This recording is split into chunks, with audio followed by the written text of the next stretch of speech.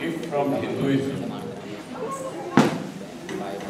if we are made to forget the importance of Vedas,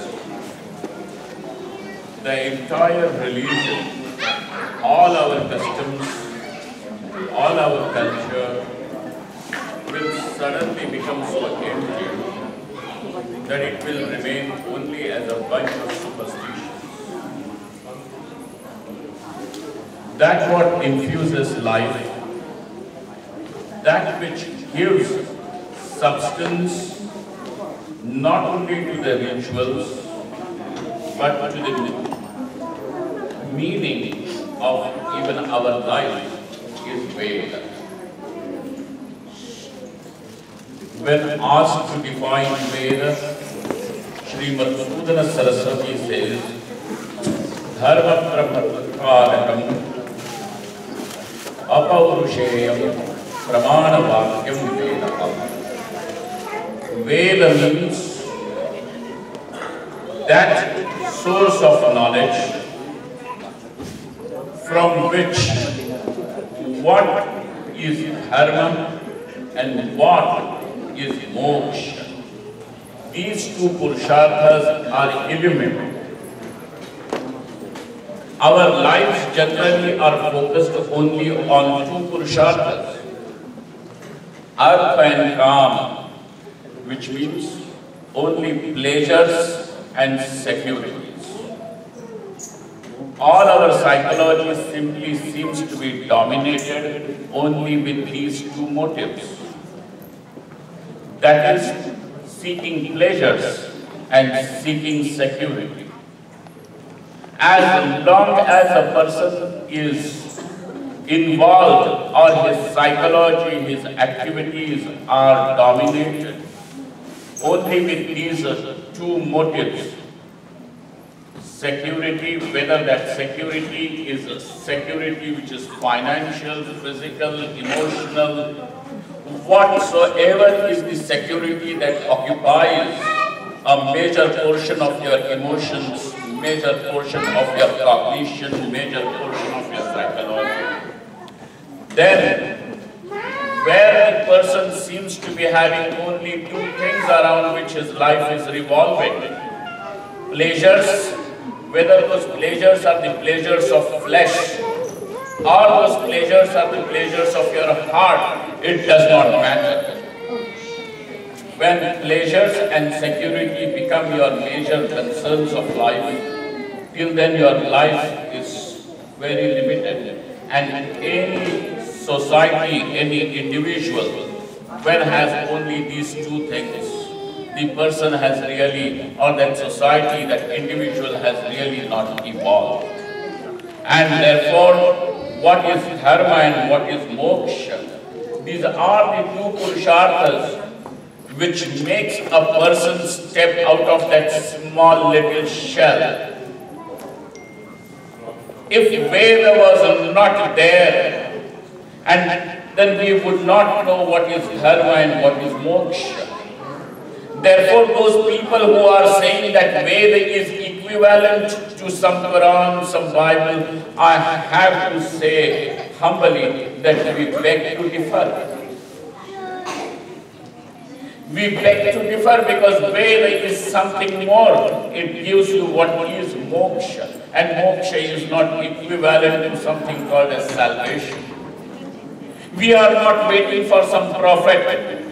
Some God will descend one day and take you up in a heaven and lodge you there with food and clothing. That is not at all the idea which Veda is going to say is moksha. And therefore, if Veda was not there, we would be deprived of these two purusharthas, dharma and moksha. This Veda talks to us about various, not only rituals, but activities which have to be conducted on a daily basis, on an occasional basis. Those activities which are to be done on daily basis are called as nitya karma. Those which are to be conducted occasionally, once in a while, they are called as naimittika karma. So what we are doing today, the Ganesh festival, is naimittika karma, which comes from the Puranas, and Puranas are an expansion, upabruhanam, of the Veda. Therefore, friends, if Veda was not there, then this particular festival will simply become only a reason for us to gather and have fun. But the very fact that it becomes a ritual, it carries a certain gravity, it carries even more meaning.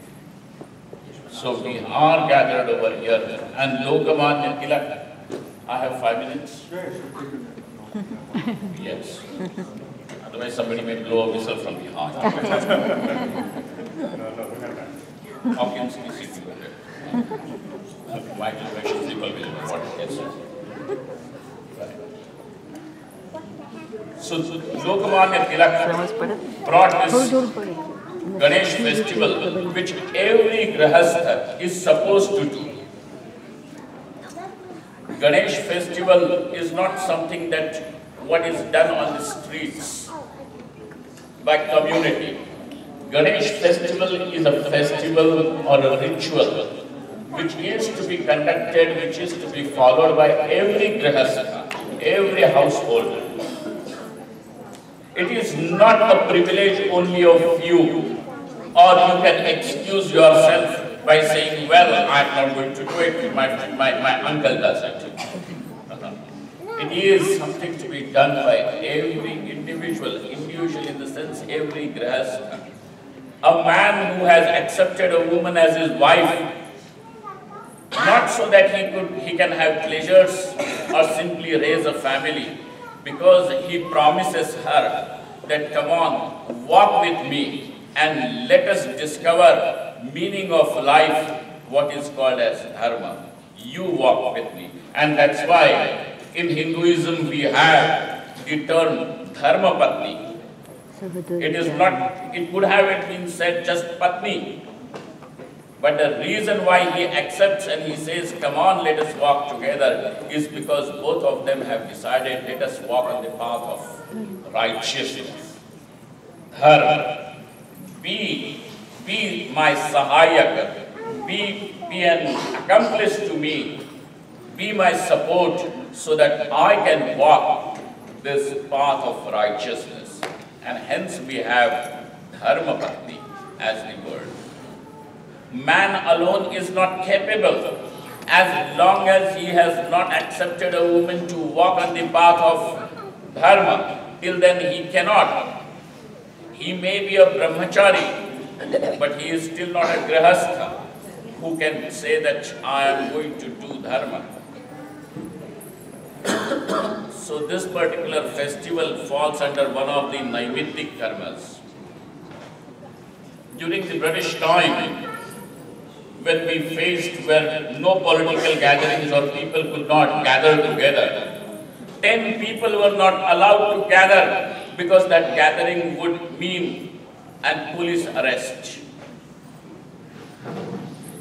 Lokamanya Tilak, with his intelligence, said that the Queen's Charter is there, which says that the British government or the East India Company should not interfere with the religious matters of Indians. So he said that Ganesh festival is a festival which we are celebrating, which is our religious activity, and here people come together. He created a platform for people to gather, and from there began Sarvajanik Ganesh also. Sarvajanik means it is of the community. It is meant to be your household. Every household or every grahastha is supposed to do it. He said, let us bring it together, and thus people could come, discuss, and he brought about the awakening. And therefore Lokmanya Tilak is also called as the father of Indian unrest. The father of Indian unrest. We have gathered over here today for this Ganesh festival. And I thought that I will take this opportunity not only to talk about the forthcoming Badrinath, the Char Dham Yatra, but also enlighten or discuss this small little thing about the Ganesh festival. Perhaps our priests are more informed to talk to you about the Pauranika reference from the Puranas about the Ganesh festival. But here is something that I have to say. Now friends, amongst the various Tirtha Kshetras of India, 4 of the Himalayas are very popular. Badrinath, which happens to be the shrine of Bhagavan Narayana. Kedarnath, which is the shrine of Bhagavan Shiva. Gangotri is the shrine of Gangaji. And Yamunotri, which is the shrine or the starting point of river Yamuna. So these 4 shrines are called as the Char Dham of Himalayas. Badrinarayan is located not only just in Himalayas, but there is a small little village which is called as Joshimath. This happens to be the northern math which Shankaracharya established. Just as we have Sringeri, Puri, Dwarka in the 3 directions, the one in the north is in Joshimath. Actually, this village Joshimath is an apabhramsha, is a mispronunciation of the word Jyotirmath. It actually was Jyotirmath. Jyotish, Jyotir became Joshimath. That is how it is. In this particular place is a very old shrine of Lord Narasimha. This happens to predate even Shankaracharya. Most of us are not even aware of our Indian history. How many of you can really say that you have heard about King Lalitaditya? How many of you have heard the name King Lalitaditya? Have you heard? Yeah. Look at that. How I would not say illiterate, how ignorant we are about our own culture. Does any of the Indian who has gathered, who is sitting over here, does anybody know that once upon a time, the entire Indian culture or the kingdom of India extended up to Iran? You know. Do you know under whose regime? Iran. That's why even today, right up to Iran, when they do the excavations, the archaeological people, scholars, they are able to find the Yajna-kunda right up to Iran. These are the marks that have been left behind in the history. It is King Lalitaditya who ruled from Kashmir. From Kashmir, he had expanded his kingdom up to Iran. The mountains are called as Hindu Kush. That is, Pakistan is just a new baby. This is, if at all you have to say, what is 72 years? What more?